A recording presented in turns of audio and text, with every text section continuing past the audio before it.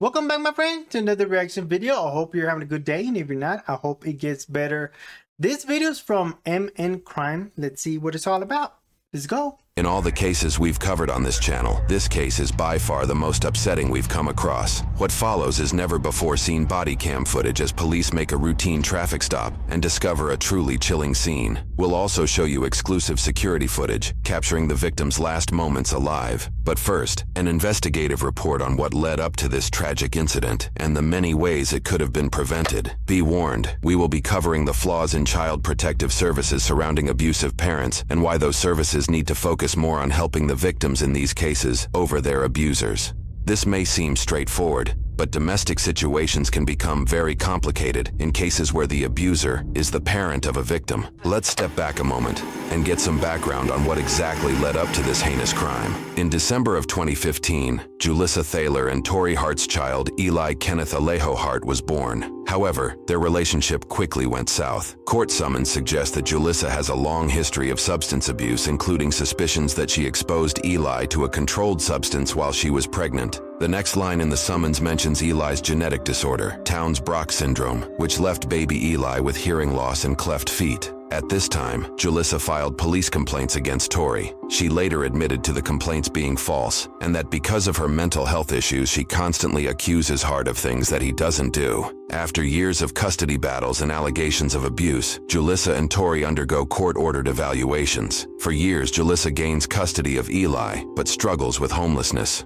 In October 2020, Dakota County Social Services find Eli at Julissa's decrepit home, naked and without hearing aids. The social worker on scene could not locate shoes or clothes for Eli outside of a single set of pajamas. DCSS found a flooded upper floor bathroom, eggs broken and smeared throughout the main level, and food in various stages of decay around the main floor. Julissa is hospitalized for mental health issues, but Eli is returned to her care afterward. Around 3 months later, Child Protective Services again took Eli and placed Julissa into custody on a mental health and welfare hold. Julissa was presenting signs of psychosis and claims that she was hearing voices related to self-harm, among other paranoid delusions. This time, Eli was found with matted hair, cuts on his arms, and without his hearing aids. According to a court summons, Dakota County Judge Timothy Wormiger found it contrary to the welfare of Eli to permit him to remain in Julissa's care because of these 8 reasons, which includes Eli's risk of harm, his lack of food, clothing, shelter, and education, along with Julissa's criminal history and psychosis. Over the next few years, Julissa again and again proves she's not fit to be a parent. Throughout, Tori continuously signals to officials his concerns, which continue to go unheard. Here are just a few things Julissa has done, according to a court summons and numerous reports. Julissa told a story of dropping Eli's sippy cup off the side of a cliff in Colorado when he was younger. Her solution? She tied a rope to herself and climbed down to get it, leaving Eli unattended, open to the possibility of him falling off the cliff to his death. During visitation, Julissa berated Eli for the problems in her life and relationship, blaming him for the rotten food in her home, even after rotten food continued to exist in her household. After Eli was taken into foster care, Julissa told a social worker she can't eat or sleep and that she was living off Mountain Dew and cigarettes. After Julissa's visitations, Eli would have bathroom accidents, which was not typical for him. Julissa showed Eli disturbing videos she took of cat feces, along with images of naked women. Julissa gifted Eli a smart watch and would call and text him during Tori's visitation time. In the time Julissa needed to better herself for the court to gain custody of Eli, she had the police called on her over 20 times in a 10-month span. Julissa set up a noise machine in her home because she believed neighbors were spying on her. Julissa submitted numerous false police reports of Tori, claiming he was stalking her and was on methamphetamines. Both these accusations and more were disproven.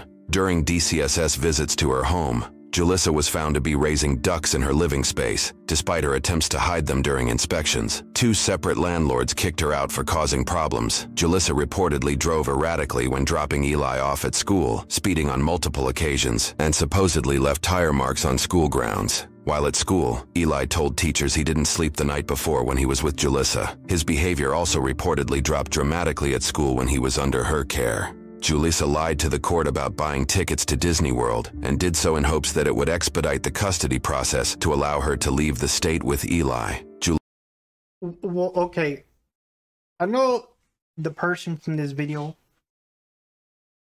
all this information he got and stuff like that, right? But I want to know is, with all this information out there, why didn't even the first time something was weird, they didn't just go ahead and hand the kid over to the dad? I don't know how the system works, man, but some people seem like they don't know what type of job they're doing, or maybe they just don't care or don't look too much into it because there's a lot of cases going on and stuff like that. But I'm sure if I was a caseworker and the first thing that something really went out that seemed very disturbing, I would really not let the mother or the dad, if it's in the dad custody, keep the I'm just saying, keep the child, because this is too many cases and they still let her keep having it. Oh, it just makes me mad, you guys. It really does. It's like, we're all human. We're all human. We can tell when somebody shouldn't be with somebody. You know what I mean? It's just obvious. And a lot of people don't do nothing about it because, of course, you got to go through the. You can't just take somebody, right? You can't, because you got to go through all this court stuff and stuff like that. And I mean, that's the way you do it. You know what I'm saying? We ain't back in the 1700s or 1600s where people would just be like, nope, you're a bad parent, I'm taking the child. You know what I'm saying? Now you got to go through all this stuff like that. But it's sad to see how, even though there's so many cases like this, man, stuff just gets buried or thrown to the side and stuff like that. And the people that end up, like in this case, Eli, get the bad side of everything, man, because the mama is not okay. And she knows she's not okay, but she still don't want to give up the child. It's just her mind's corrupt or something. I don't know, man, but it's just sad to see this kind of stuff, man. But if I see somebody's mistreating somebody or something like that, I'm gonna be like, hey, man, something here's not right. If I'm misinterpreting the thing, at least I'm trying to make sure something's not bad. You know what I'm saying? Now, if I'm on the wrong, I'll be like, I'm sorry, I apologize. You're a great parent or whatever. I just thought something wrong was going on, and I'm sorry about that, you know? Be honest, you know what I'm saying? But wow, this is... Oh, Julissa stole prescription drugs, and during court-ordered drug test, she consistently failed. She also failed to keep up with court-ordered therapy sessions and parenting classes for over a year, and was given multiple 60-day extensions by the court to fulfill those requirements. Throughout all of Julissa's troublesome actions, Tory voiced his concerns for years to officials for the sake of Eli's safety. According to a court summons, here's some communications Tory sent to officials about his custody case and Julissa's actions. I do have concerns with her mental state that she could do something drastic. The whole purpose of this is to protect Eli, yet I feel he is now being put at risk. What kind of damage is this doing to Eli? This is terrifying to me and upsets me that Eli continues to have to go through this. How is this okay? How will Dakota County monitor Eli's safety and well-being now? Eli is in danger every day he is with her. My son is not safe with her. Who is protecting Eli? Even Eli's caregiver addressed concerns to officials, saying, I feel so bad for Eli. I feel he will be injured or worse being back with his mom. Due to Julissa's false allegations against Tory, he agreed to comply with a safety and permanency plan in order to secure permanent custody of Eli. This included completing domestic violence and parenting classes, randomized drug testing, a mental health assessment, and adhering to an order for protection. In contrast to Julissa, Tory fulfilled all requirements. DCSS reported positive visitations with Tory, noting Eli's happiness, energy, and enjoyment during their time together. According to a court summons, DCSS reports can be quoted that, during these visits with Mr. Hart, Eli is noticeably smiling, talkative, energetic, and he seems to enjoy them. Despite the countless negative reports on Julissa and the positivity and capability of parenting shown by Tory, the court system continually pushed for reunification of the child with their mother over the father. Fast forward to March 2022, Tory filed for custody of Eli in Hennepin County Court, possibly to change the jurisdiction due to concerns about the current court's handling of the case. However, Hennepin Court said they couldn't grant custody due to the ongoing case in Dakota County, and could only move forward if the Chips case were to be dismissed. Within days, the court moved to dismiss the Chips file. Unbelievably, on May 4, 2022, the same defendant who filed all those negative reports against Julissa pushed to remove Eli from court supervision and into reunification with Julissa. Reports made on a later date cited the defendant had no immediate concern for Eli's physical well-being at the time. At this point, Eli had been in foster care for 466 days.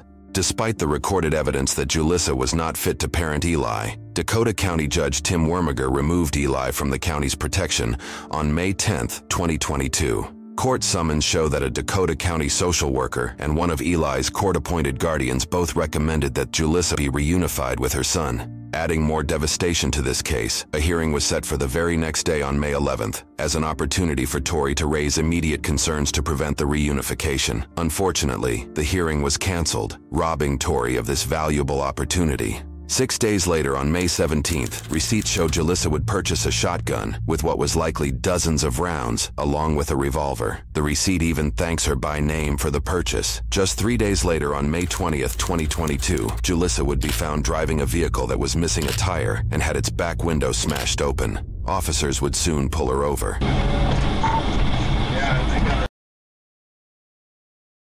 I gotta say, that judge, I guess the judge, right?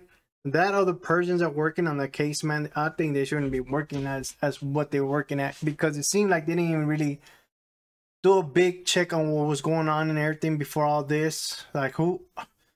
I ain't no judge. I'm not professional, man. But if I saw all these papers come at me telling me this person is not fit to be a mother or have their child with them, if I actually did my work, right?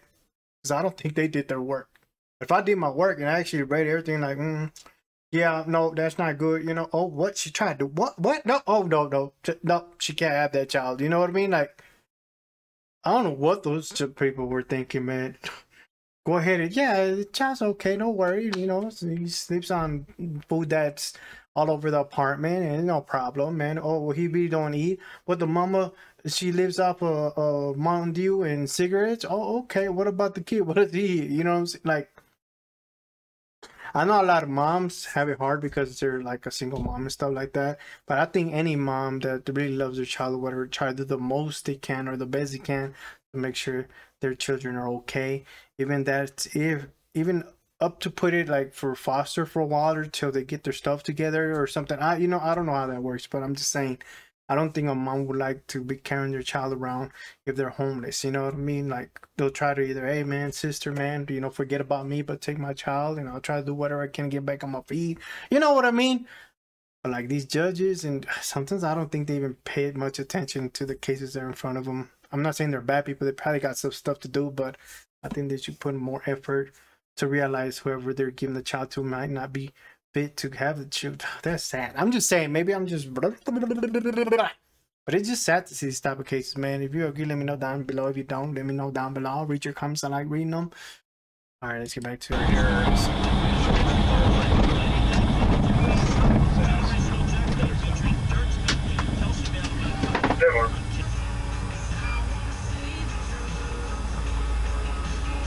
The windshield was blown out. Yeah.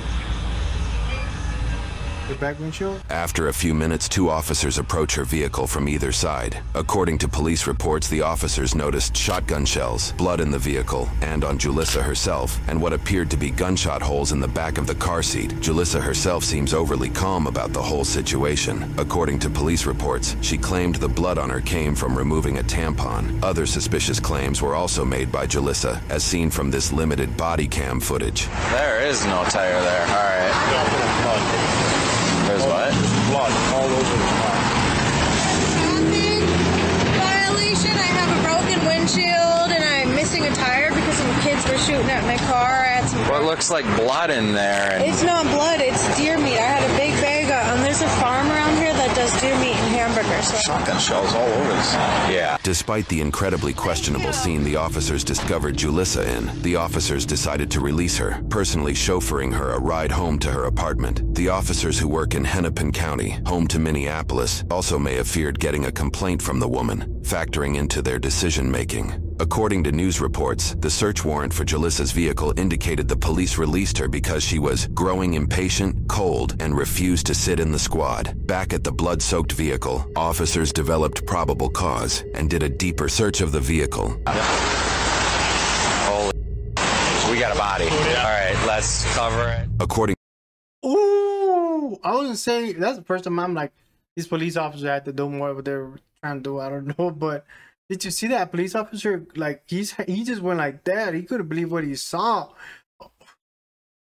To reports, officers rushed back to the apartment where they'd just dropped Julissa off. They discovered she was no longer there. She left a washing machine running with what was later determined to be filled with the clothes she was just wearing. Soon after, officers located Julissa leaving the area on foot, and she was placed under arrest. Officers then observed that she had what appeared to be brain matter in her hair. Based off witness statements and off the physical damage her vehicle left on the road, officers were able to track the past movements of the vehicle. Along this route, they found multiple locations where blood and brain matter had been discarded. One dumpster had a bloody child booster seat that had sustained damage from a shotgun blast. In another dumpster, officers located a backpack, blood, bone, and what appeared to be more brain matter. We've elected to not show the photos containing blood or human remains. In court, more shocking evidence would come out against Julissa. According to a source from CARE 11, these are some of the search terms from Julissa's browser history, which includes how much blood can a 6-year-old lose, how life insurance investigates a death claim, and how much does life insurance pay for a dead child, among other damning searches. It was later determined that Julissa had shot Eli 9 times in the head and torso area of his body, likely while he was strapped in his car seat. Thorough work by police and detectives also uncovered surveillance video showing Eli being escorted by Julissa in the moments prior to his murder. The video, which shows the boy smiling and playing, would tragically be the last video of the child. At one point, Julissa's own grandmother and father even disagreed with the handling of the custody case leading up to the murder. Julissa's grandmother claimed Tori doesn't have a mean bone in his body, and said of her granddaughter Julissa that she is good at manipulating people, and I blame the court system for not helping her out. We all told the social workers that she needs to be institutionalized, not just for a month, but maybe for a year or more. But nobody listened. Julissa's father said, I gave the judge her detailed mental health history. I told him that she was displaying paranoia and auditory hallucinations. I said I feared for Eli's safety. It all fell on deaf ears. Julissa did not mince words with how she felt about the situation. Ms. Scholar, you have a right to speak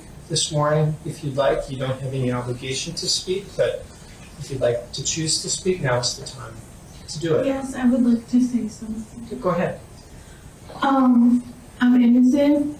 You all, you're garbage. That's all, Your Honor. Clearly, Julissa's lawyer isn't too happy about her choice of words. Ms. Scholar, I don't know that that's appropriate here. Sorry, I told you what somebody else can.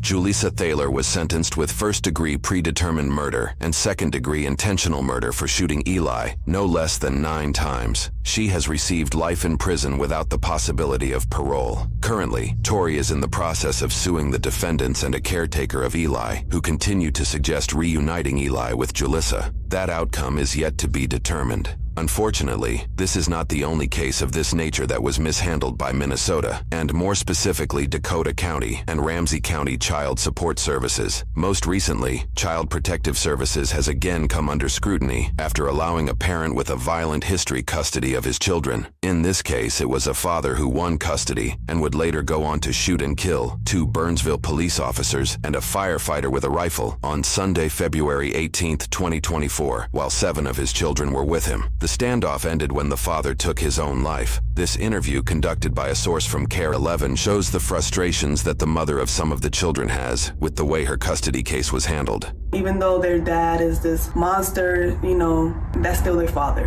They had unconditional love for him. And it hurts me because it's like somebody so evil like that and they still get all the love from their children. He could have took them. He could have done a lot, so my main focus is just to get their mental health in order, because it's not going to be like overnight. It's going to be something that's an ongoing thing. A statement released by Ramsey County in Minnesota has this to say about these kinds of cases. In Minnesota, counties are required by law to work toward family reunification in child protection cases unless specifically accepted by statute. When a parent is found to be compliant with court orders during the period their child is placed out of the home, a child must be returned to the parent's care. Following reunification with their child, a parent is no longer legally compelled to work with social services. A family may also relocate of their own volition. Hopefully, swift changes in how cases like these are handled happen soon to prevent future tragedies.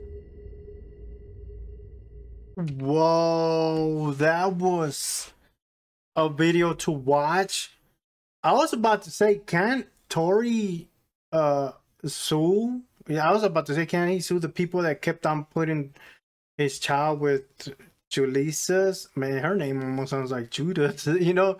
But yeah, I was wondering that. Hopefully he can, because that's not right. I always think in everything there's always people that are willing to work to help people, and then there's people that are just doing their job just for the money, man. To me, it seems like whoever was handling those cases was just like doing it just like a job. Like, yeah, I don't care what really happens, man. I'm just doing my job. I'm gonna get paid and go home. You know what I mean? There's people out there that are actually like, you know, like a lot of people that just pretty much work for nothing to help people. You know, there's a lot of lawyers out there that just pretty much work really low wages, but they're doing it because that's something they enjoy, you know? Just like people that are nurses, and there's people out there to help people, and then there's people that are not. You know, they just, I don't even know why they're in that type of career. If they don't enjoy it, they should just find something else. But that is sad to see, man. Like, I hope he does sue, because that's so bad. I feel for him, for the young one. Don't know what's going on, and that happens to him. That girl just, how could you not tell something's wrong with a person like that? And about the thing is, like, I always believe, like, your family is your family, but other people shouldn't be involved in your family. But if there's something wrong with a parent, yeah, it's a good idea to look for outside help, you know what I mean? And say, hey, man, you know, I love her or him, but something's wrong with them. You know what I'm saying? Like, maybe the children shouldn't be with them, you know? And that thing about, as long as they comply with certain something about the month or something of the court, then the children can go back to them. Nah, man, I think there's something wrong with somebody. They should really go through a certain type of, what can I say, like, test for a while, or to see if they actually are able to get their, I know there's a lot of times where people get messed up over like that, you know what I'm saying? But it's just hard, I guess. I'm just saying, man. Let me know what you think, man. What's your thoughts about this, man? Let me know down below. Also, thank you for watching. Want to watch another video? You can watch this one here, and also hit the like button. It really helps this video out. And I will see you next time. Bye.